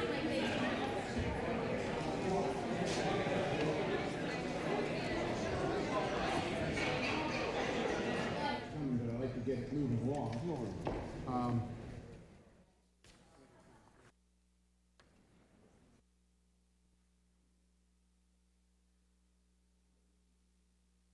If they can get me a hotline.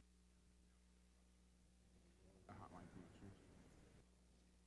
Why don't I swear this panel in? We got everybody here. If you'd rise with me and raise your right hand. Committee will come back to order. Solemnly swear the testimony you're about to give to be the truth, the whole truth, and nothing but the truth. Thank you. Thank you very much for being here. We'll get members drifting back from a series of votes we just had, and we'll have another series of votes probably in about an hour, maybe a little before that. So I want to move through the testimony quickly so we can get to questions. I can't tell you how excited we are about the panel that we have here today and the expertise and the opinions that you bring to this. What I think I will do, we have Dr. Arthur Agatsson, who's already been introduced by Ileana Ross-Lehtinen. We have Dr. G. Harvey Anderson, who's a professor of the Department of Nutritional Sciences at the University of Toronto. Dr. Susan Finn, chair of the American Council for Fitness and Nutrition. And then Bruce Silverglade, who's you got to have a lawyer on the panel. He's the director of Legal Affairs, Center for Science in the Public Interest. Doctor, why don't we start with you, and we'll move straight on down the line. And thanks so much for being with us. And I'll just say, I had a hot dog and tuna fish for lunch. I don't know if it's good or bad, but at least it's low carbs. No comment. Okay. Thank you, Chairman Davis. Thank you. And I'd like to thank Representative Ross Layton for her very kind words. There is a major untold story currently unfolding in America. Cardiologists and internists across the country who are practicing aggressive prevention have largely stopped seeing heart attacks and strokes in their practices. They just don't get called to the emergency room for these events like they used to. The factors that are changing the cardiac prevention paradigm include non-invasive imaging to detect and track early preclinical arteriosclerosis, advanced blood testing to determine the cause of preclinical disease, new medications that target causes of disease like laser beams, and finally a growing consensus on the nutritional factors associated with our epidemic of obesity. I am a cardiologist, not a diet doctor. My journey to authoring a diet book occurred somewhat accidentally. Until 10 years ago, my primary research interest was in non-invasive imaging of the coronary arteries. Around that time, it became more and more apparent that my patients, the country, and frankly me, were rapidly gaining weight on the nationally recommended low-fat, high-carbohydrate guidelines. In fact, there had become a disconnect between the practical day-to-day experience of clinicians and the national guidelines. In America, low-fat, high-carb diets just didn't work, and this was actually documented in the medical literature again and again. The low-fat, high-carb recommendations were made primarily on the basis of population studies that demonstrated that societies that consumed low-fat diets had lower rates of heart attack and obesity than high-fat societies. There were exceptions, such as Mediterranean populations, where high-fat intake was associated with low heart attack and obesity rates. In the past 5 to 15 years, research has gone a long way to explain what went wrong with our low-fat experiment. In particular, 3 new perspectives have become widely accepted. First came the understanding of the importance of fiber and glycemic index in our diet. The glycemic index is a measure actually pioneered by my colleague here, Dr. Anderson, and his group at the University of Toronto. It's a measure of how fast a food causes swings in blood sugar. Rapid swings in blood sugar cause food cravings soon after a meal. High fiber foods tend to be low on the glycemic index. Second came the concept of prediabetes in 1989. We learned that a low fiber, high glycemic diet often resulted in obesity, prediabetes, and then diabetes by amplifying those swings in blood sugar. Third, new research demonstrated that not all fats are equal. Mediterranean oils, particularly olive and omega-3 oils, have favorable effects on both cardiovascular and general health. With this important new information, the causes of our epidemic of obesity became apparent. Number one, the type of carbohydrate consumed in the low-fat countries was high in fiber and low in glycemic index, while that adopted in the United States was low in fiber and high in glycemic index. The consumption of unprecedented amounts of high glycemic processed carbohydrates produced swings in our blood sugars that resulted in frequent cravings and increased caloric intake, leading to the obesity epidemic. Secretary Tommy Thompson announced recently that over 40% of Americans over the age of 40 are pre-diabetic. Number 3 was because animal protein in our diets is from corn-fed cattle and poultry that do not run free. It has high levels of saturated fat and insignificant levels of healthy omega-3 oils. Number 4, in an attempt to lessen our intake of saturated fat, trans fats were introduced and became ubiquitous in our commercial baked goods and fast foods. We now know that trans fats are worse than saturated fats for both our waistlines and our blood vessels. In response to my own frustration with a low-fat diet, in 1995, I decided to try a different approach. I was also influenced by the beginning of the low-carb diet trend pioneered by Dr. Atkins. While I found the low-carb diet approach fascinating, I felt that the scientific evidence pointed in a slightly different direction. In my my patients had already had heart problems and or were at high risk for heart disease. There was too much evidence that saturated fat was associated with coronary disease. On the other hand, evidence was growing that the healthy Mediterranean oils had favorable effects on our lipids and on our cardiovascular health. As far as carbohydrates, it became clear that what was causing our epidemic of obesity was not carbohydrates per se, but the processed, rapidly digested, high glycemic carbohydrates. The good non-processed carbohydrates were too rich in vitamins and nutrients to restrict.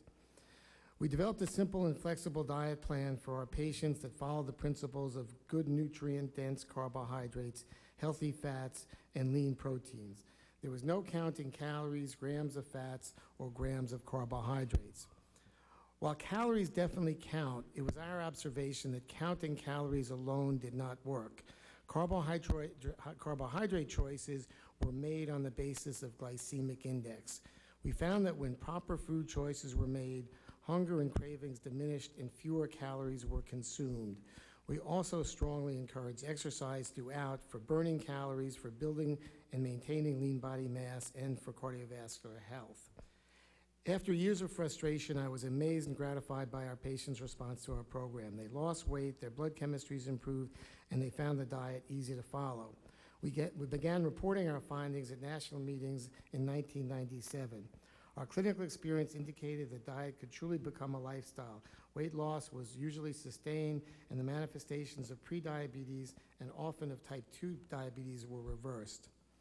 In 1999, local TV asked us to put South Florida on what is now called the South Beach Diet, which we did very successfully for 3 years. This led us from the clinical and academic realm to the public sector. The success of the South Beach Diet has given me a unique opportunity to help change the way America eats. We have recently established a not-for-profit research institute to study nutrition and cardiac prevention and are planning a study of school children where bad eating habits begin.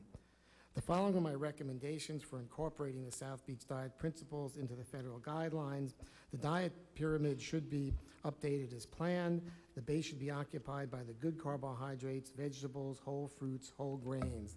The next level should include lean proteins, low-fat dairy products, and good fats. Above the good fats should be saturated fats, and then above that, processed carbohydrates, and at the apex, trans fats, which we should be absolutely restricting. The benefits of proper diet and vigorous exercise must become part of school curriculum. Continued efforts are necessary to educate the public regarding healthy food choices. I believe that the principles of nutrient-dense, good carbohydrates, good fats, lean protein, and plenty of exercise have recently become the consensus of scientific opinion. If applied successfully to the American lifestyle, our epidemic of obesity and diabetes can be reversed. Thank you. Thank you very much. Dr. Anderson. Thank you, Chairman Davis, and thank you for this opportunity to address your committee on the obesity epidemic. We all agree that the increase in the prevalence of obesity in the past 25 to 30 years is both startling and alarming. But the question is, what is its origin? And we don't have an answer to that question. We don't have a simple answer. Therefore, my message to governments is that their role must be to keep a steady hand on the helm and stay the course until we have both evidence for and agreement on a solution or solutions. Obesity arises from both environmental factors and genetic factors, but it's agreed that the rapid increase in the prevalence of obesity is primarily environmental. Americans at all socioeconomic levels are getting fatter, and some have attributed this to the toxic environment of inexpensive, readily available food, reduced activity, increased wealth, longevity, stress in the workplace, advertising, and even mother's diet, just to name a few of the potential factors. The point is, the origins of this obesity epidemic are not defined and are complex. So how can we offer short-term solutions? In my opinion, the role of government at the present time is to stay the established course of providing dietary guidance to the public and to avoid any dramatic changes in the current dietary guidelines and food guides. Some argue for change, but where is the evidence? Change in dietary guidance must be based on what we describe in medicine as evidence-based decision-making. This is a systematic approach that categorizes the quality of evidence that's available. It does not give equal weighting to each piece of evidence and does not arrive at simply a consensus solution. In other words, the loudest and most articulate speaker does not sway the evidence in the final decision. Government should have, as a policy, assurance that the principles of evidence-based decision-making, this principle is applied to all forms of dietary guidance. Current practice is to base dietary guidelines on evidence and consensus, but does not apply evidence-based systems. I would also like to remind you that dietary guidance is for the maintenance of health and prevention of disease. Dietary guidelines are guidance statements for government policy and provide the basis for consumer messages. Food-based guidance to the public is provided by both dietary guidelines and food guidance. That's the pyramid. And if followed by the individual, this guidance will lead to food choices providing nutrient-adequate diets and reducing the risk of chronic disease. Of course, modification of this general guidance is appropriate for subpopulations of different cultures or genetic makeup, as well as those who have developed markers of the disease process, for example, high blood cholesterol. I don't think there's anything fundamentally wrong with current dietary guidance. The question is, why don't people follow our guidance and select healthier diets, eat less, and exercise more? We do not have the answer, but it seems to me we need to make a greater effort to communicate our existing dietary guidance in more effective ways. Shifting dietary guidance without scientific evidence is irresponsible and will only add to more confusion. And because of the presence of the other speakers, I know that you know that carbohydrate, the base of the pyramid, has been brought into question, so I want to address that specific issue. Many hypotheses have been advanced suggesting carbohydrates are the cause of obesity, and one suggests that sugars and processed carbohydrates bypass food intake regulatory systems, thereby causing obesity. The evidence is to the contrary, and this is my area of expertise. My research shows that all sources of energy and diet contribute to satiety. Carbohydrates, including sugars, are satiating. Carbohydrates are more satiating than fats and less so than proteins, although I must note that the ranking amongst these depends on quantity and source. So the real question is, what is in the environment that causes people to eat too much food and ignore basic physiological signals? Why don't people eat more fruits and vegetables and whole grain cereals or whole grain products as described in the base of the pyramid? Why don't they make the right choice? So hypotheses on the role of the food supply in the obesity epidemic are abundant and require testing and the application of evidence-based decision-making before we are in a position to suggest food-based solutions that are effective. However, I am convinced that food-based solutions will not be effective unless we also tackle other environmental factors contributing to obesity, including the low level of activity associated with our current lifestyles. In the meantime, let us find ways to be more effective in empowering individuals to follow the current dietary guidance. In closing, I would like to draw your attention to a recent publication on dietary guidelines, past experience, and new approaches published in the Journal of the American Dietetic Association in December 2003. It was my privilege to serve as co-organizer of that meeting and as co-editor of the publication. This international conference strongly advocated the application of an evidence-based approach to modification of food-based guidance for the public. Thank you. Thank you very much. Dr. Finn. Good afternoon, Chairman Davis. And is this on? No, press push your button. There. Okay, now it's on. Thank you. Good afternoon, Chairman Davis. Thank you for the opportunity to discuss the federal government's role in addressing the nation's obesity epidemic. I chair the American Council for Fitness and Nutrition, or ACFN as we commonly refer to it. I'm also the past president of the American Dietetic Association. As you've heard this morning, we all agree that obesity is a growing concern for all Americans. Recognizing the serious nature of this issue, in January of last year, a coalition of food and beverage companies, restaurants, and related trade associations founded the American Council for Fitness and Nutrition to work towards comprehensive and achievable solutions to the nation's obesity epidemic. Today, ACFN represents more than 65 diverse organizations, and our work is guided by an advisory board of 27 distinguished experts in nutrition, physical activity, and behavioral change. The epidemic of obesity did not occur overnight, or even within the last decade. Understanding the contributing factors and the fundamental driving forces provides a key to solving this complex and multifaceted challenge. ACFN believes, as do most experts in the field, that the ultimate solution to obesity is about energy balance, matching calories burned with calories consumed. And in order to accomplish this seemingly simple objective, people must moderate their calorie intake to match their energy expenditure by eating less, being more physically active, or really, ideally, doing both. The federal government has an important role to play in helping to solve the nation's battle with weight. But we recognize the federal government cannot fight this battle alone. It requires the action of all sectors of society. Towards that end, ACFN is working with health professionals, educators, policymakers, and consumers to develop lasting approaches to combat obesity.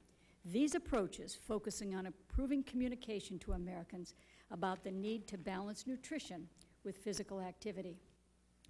While it is clear that the problem of obesity is widespread, its impact on America's youth deserves special attention. We know, for example, that children who participate in physical education programs fare better academically, personally, and physically than those who are inactive. However, physical education requirements in our public schools have been declining or dramatically over the last 20 years, and in only about half of our elementary schools do they have PE teachers on staff.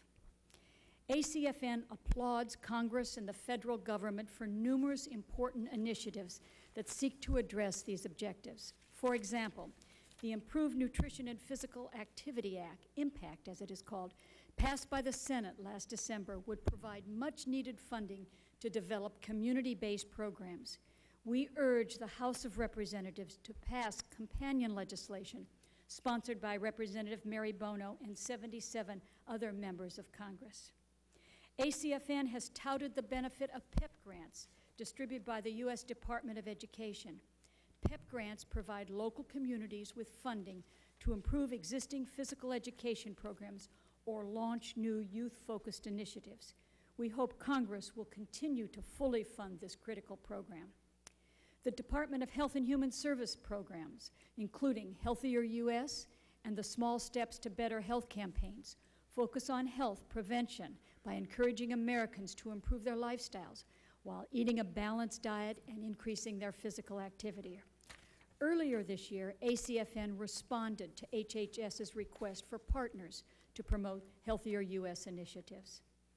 In the recent report, the Food and Drug Administration Obesity Task Force proposed a calorie count campaign and made several recommendations to improve consumer understanding of appropriate serving sizes.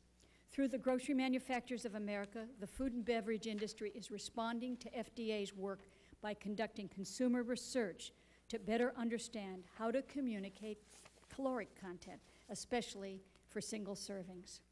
And under the auspices of HHS and USDA, revisions to the dietary guidelines for America and the Food Guide Pyramid present an important opportunity to formulate guidelines that can help people of all socioeconomic and cultural backgrounds improve their health. While the existing pyramid has recently become the subject of some debate, one thing is clear. It is one of the most widely recognized nutrition education tools in the marketplace. ACFN members are committed to promoting the new guidelines when they are released next year. And the 5-A-Day Better Health Program partnership between the National Cancer Institute and the Produce for Better Health Foundation showcases the scope and reach a public education program can achieve with private sector involvement. In addition, ACF strongly encourages the government to assess what gaps in research exist regarding obesity's causes and solutions, either through projects of its own or by partnering with agencies or private sector organizations like ACFN. In conclusion, the food and beverage industry acknowledges the role it plays in providing consumers with many foods and beverages they enjoy every day, and is committed to doing its part to help consumers better understand how they must balance what they eat with what they do. Clearly, all sectors of society, including the food industry, must work together to combat obesity. Ultimately, individuals have to make a choice about the foods they eat and the level of physical activity they engage in. Government can and should provide information to help consumers make informed choices. And Congress must embrace proposals that are positive, comprehensive, and address obesity as an issue rooted in improper energy balance. After all, this discussion is not simply about weight gain. It is about the health of our nation. Thank you. Thank you very much. Mr. Silverglade. Thank you, Mr. Chairman, for this opportunity to testify, and I commend you for holding these hearings on this vitally important issue. The committee has asked us to address several specific questions. I will address each of them in turn. The first and I guess most important question is what is our view of government's role in shaping health policy, especially on the subject of controlling weight? Well, we believe the answer to that is simple. Federal, state, and local public health agencies have a major role to play in ensuring that the food industry provides consumers with a healthy food environment. This is perhaps a new term, but I'm going to be using it several times in my testimony. We need a healthy food environment at the supermarket, in schools, at the workplace, and in public settings. Presently, consumers face a very hostile food environment. By this I mean fast food outlets across America heavily promote high-fat, high-sugar, and high-salt foods and beverages. Vending machines in schools, hospitals, and airports offer mostly high-fat, high-sugar, and high-salt snack foods and soft drinks. Food companies fill the airwaves, magazines, and internet sites with more than $7 billion worth of marketing messages for mostly high-fat, high-sugar, high-salt foods often consumed by children. That $7 billion figure contrasts sharply with the meager $4 to $5 million spent by the U.S. government on its 5 fruits and vegetables a day program. Now, government is also partly to blame for the hostile food environment, and several members of the committee this morning raised the question whether government should be involved. Well, government's part of the problem, so it must be part of the solution. For example, Congress requires that full-fat whole milk be offered at schools participating in the National School Lunch Program. This was a requirement passed at the behest of the dairy industry, which lobbied Congress. Congress also passed legislation at the behest of the beef pork industries to enable USDA to operate advertising and promotional campaigns for those industries that are designed to increase consumption of those products, many of which are high in fat. Mr. Waxman earlier this morning mentioned meddling with the food stamp program that limits the ability of states to communicate to food stamp recipients what foods they should be eating for a healthier diet. Congress has failed to provide the Department of Agriculture to regulate so-called competitive foods. These are foods not part of the official school lunch program, but they're nonetheless sold in schools. And as we've heard from USDA this morning, they are not as nutritious as the official school lunch program. Congress has failed to provide USDA with authority to control the sale of those foods. And to add insult to injury, the Federal Trade Commission has developed an extensive legal and economic rationale, or apology I should say, for why it should not regulate advertising of less healthful foods to children. In such a food environment, it's no wonder that more than 60% of adults are overweight or obese. Obesity is not merely a matter of personal responsibility. Let's think about it. Obesity rates have climbed greatly in the last decade or so. Now, did all of these Americans suddenly become irresponsible over the last 10 to 15 years? That would be quite a social phenomenon, to say the least. No, Americans have not suddenly and inexplicably become irresponsible on a societal level. What has occurred in the last 10 to 15 years is changes in the way foods are marketed, changes in the proliferation of less healthful processed foods, often in huge single-serve portions. What's changed is not a massive phenomena of where Americans become socially irresponsible, but what's changed is the huge amount of money spent by the food industry a decade ago has even increased to promote unhealthful food products. While individuals are ultimately responsible for what they put in their mouths, the World Health Organization, the world's leading public health agency, has stated in a new global strategy on diet, physical activity, and health that was just issued 2 weeks ago that it's government's role to make the healthy choice the easy choice. And I'll repeat that because it's really a key element. Government's role is to make the healthy choice the easy choice.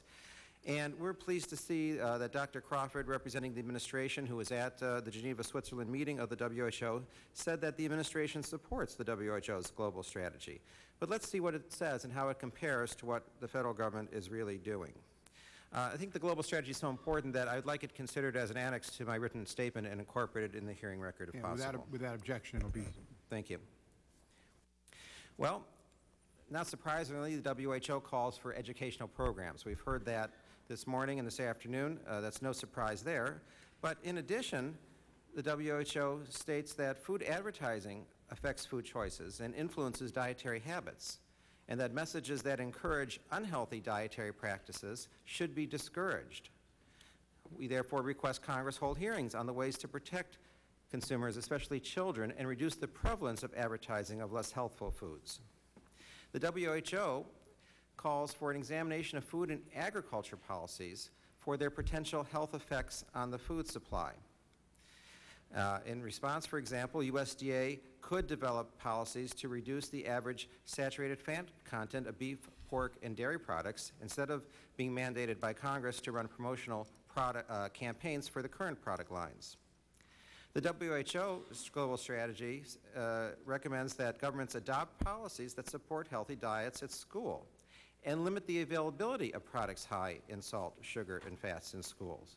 Well, Congress should take a look at the competitive food sold in schools that compete with the school lunch program and give USDA the authority it needs to take the measures recommended by the WHO. And perhaps most controversial, the WHO report states that prices influence consumption choices and that public policies can influence prices through taxation, subsidies, or direct pricing in ways that encourage healthy eating and long life physical activity. The WHO noted that in some countries successfully use fiscal measures, including taxes, to influence the availability and access to a consumption of various foods. Now, no one is calling for a Twinkie tax. What my organization has called for example, is a 1% tax on each can of soft drink sold, 1 cent tax on each can of soft drink sold. That would hardly could be called regressive, and certainly would not have an effect on low-income consumers, but it would raise hundreds of millions of dollars for nutrition education campaigns that we all agree are necessary. In fact, more than a dozen states in the United States already tax soft drinks. It is not a radical proposition. The gist of the World Health Organization strategy is that government must take a proactive role and not merely act as a passive information provider. Neither I nor anyone in my organization is advocating that government regulate what consumers eat, but government must regulate business practices that create a hostile food environment. In sum, the blueprint has been offered to us by the World Health Organization. I am glad that the administration has supported it. It's now time that they take steps to implement it. So far, the Small Steps program by the Department of Health and Human Services, which includes such recommendations to consumers to ask their doctor about taking a multivitamin supplement, to running errands, and to drink beer, light beer, if they drink beer. I mean, I don't know who comes up with these kind of recommendations, but they really don't pass the laugh test. There is legislation pending in Congress that would implement some of the WHO's recommendations, and we urge this committee to take a serious look at those bills. Thank you. Thank you. Thank all of you. I'm going to go to questions. We have a couple of votes. I want to, instead of going over to votes and coming back, try to get through. But I've got some questions I want to move through. Dr. Atkinson, just explain to me very briefly the difference between good carbohydrates and bad carbohydrates and how they affect the body. You need to push your button there. We evolved for millions of years as hunter-gatherers, and what we gathered was vegetables, a great variety of vegetables, and whole fruits, very nutrient-rich. Early agriculture was whole grains, slowly digested. Those are basically the good carbs. We can describe them as nutrient-rich, as high fiber, as low on the glycemic index. When the national recommendations came for low fat, we didn't understand those concepts. They didn't take into account the differences. But the science really wasn't there. And so what the food industry produced was all the great tasting, zero cholesterol, zero fat processed goodies, big swings in blood sugar, obesity. I got it. And the timing coincides just with that of our obesity epidemic. Dr. Anderson, you concur with that, basically? I think you have to be careful about... You need to push... simplistic categorization of good and bad. I'm not a good That was my categorization. It wasn't. The point is that even in my own studies, a rapid release carbohydrate may be perfectly appropriate if you want a satiety effect. Short term, immediately, right. You feel better, you're hungry. The question is, why do people eat too much of anything, including the rapid release carbohydrate, as well as you can overeat on a higher fat, other type of carbohydrate as well. So it's just, I think there are benefits to all forms of carbohydrate. An athlete at a certain time will need a rapid release. You don't want a slow release under those circumstances. It's why don't people make the choice that's appropriate to their circumstance, and empowering people to understand that and make those choices that I believe is important. Dr. Atkinson, again, in your book, you just kind of disparage the Heart Association's high carbohydrate, low fat eating pattern that's intended to prevent heart disease. I mean, can you just elaborate on that for a minute? Yeah, well, the actual studies of low-fat, high-carb, when the Heart Association came out with those recommendations, they did not do a large prospective study because of the expense. They made the decision on the best available evidence. And diet studies, long-term diet studies, are very expensive, very difficult to do. And the new Heart Association guidelines are much better than the ones we were talking about in the book. They're acknowledging whole grains and what I call the good carbohydrates. And I agree there sometimes when you want fast-release carbohydrates, but for the majority of the population, in most situations, it's been a disaster. Professor Anderson, your colleague, Professor David Jenkins, developed the glycemic index concept something like 30 years ago. As the government re-examines many aspects of national dietary policy, what do we need to keep in mind about glycemic index? Well, it's premature to put it into a public health mode. Okay. And please make a distinction between diets that are geared for the South Beach or the Atkins diet or whatever it might be, and I'm not criticizing it, but they are a diet aimed at weight loss. They're not aimed at prevention.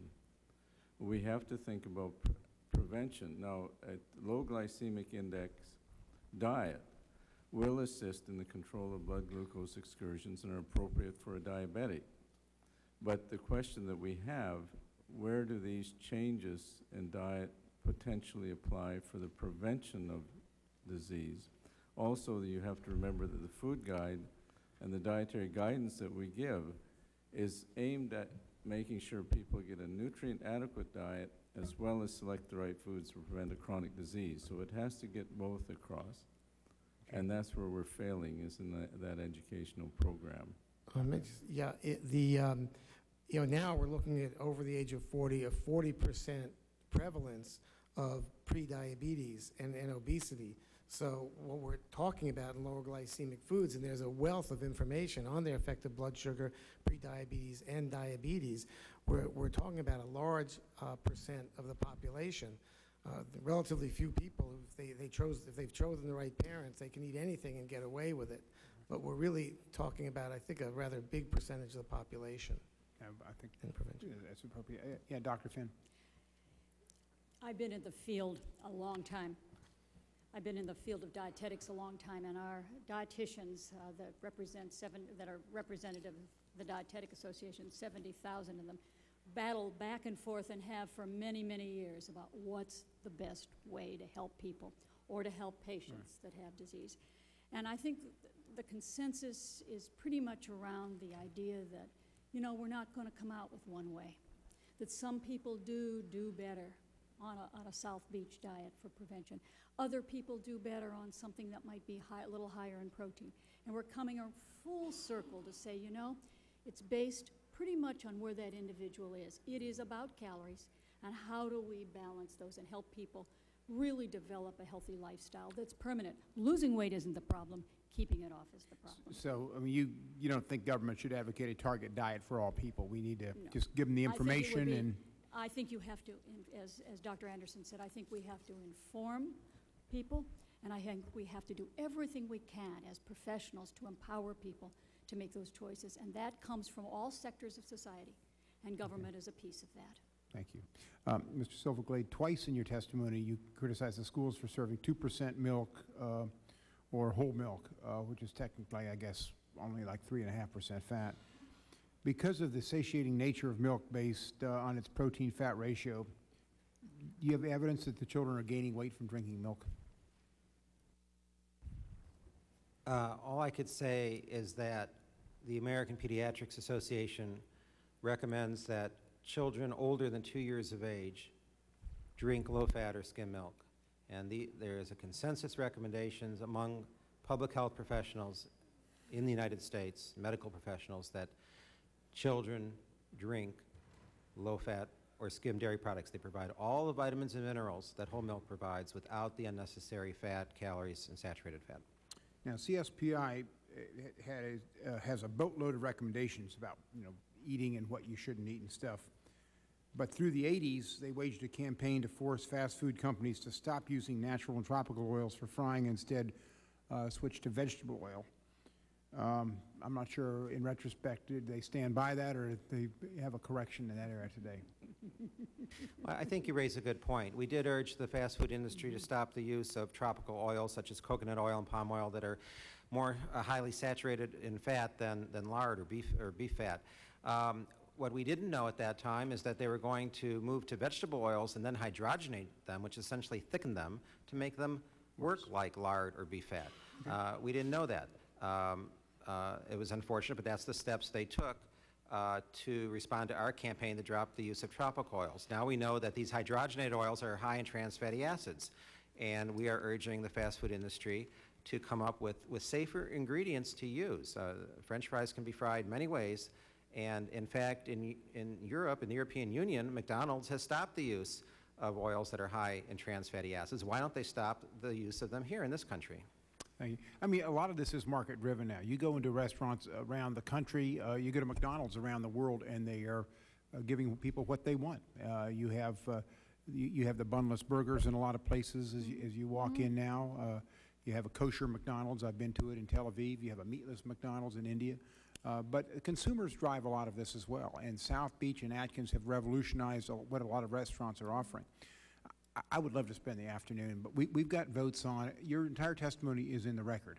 And I can't thank you enough for being with us today and sharing this as we digest it through the committee and make our report. So I want to just reserve the right to get back to you, because I think what all of you have contributed is very, very important to us as we formulate policy at this level. Thank you all for being with us. I'll let you go, and we'll adjourn the hearing.